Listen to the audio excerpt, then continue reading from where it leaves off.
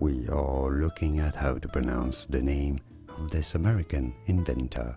We'll be looking at how to say more interesting and often mispronounced scientists' names from history too, so make sure to stay tuned for those. How do you say it?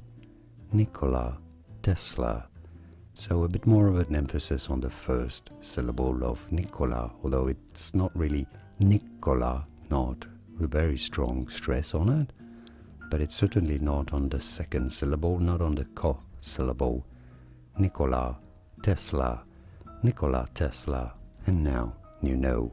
Here are more videos on how to pronounce more names whose pronunciations aren't always obvious. Many get them wrong. You won't after watching those. I'll see you there to learn more. Thanks for watching.